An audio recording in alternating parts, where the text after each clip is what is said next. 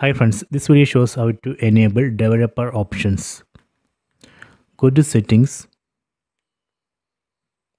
then select system, then go to about, then go down and select Android TV OS build. So here we need to press OK button on the remote 7 times. 1, 2, 3, 4, 5, 6, 7. You are now a developer. Then go back.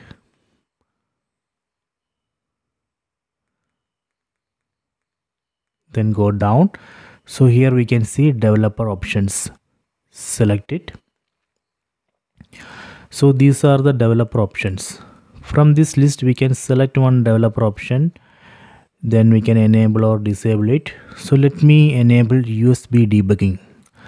Select USB debugging, then enable it. Press OK button on the remote, then select OK. So now I have enabled USB debugging. So if you want to disable USB debugging, again press OK button and disable it. So this way we can enable developer options. So if you want to disable developer options, we can select this option and then turn off developer options. Then go back. See, now under system there is no developer options because I have disabled it. So this way we can enable or disable developer options.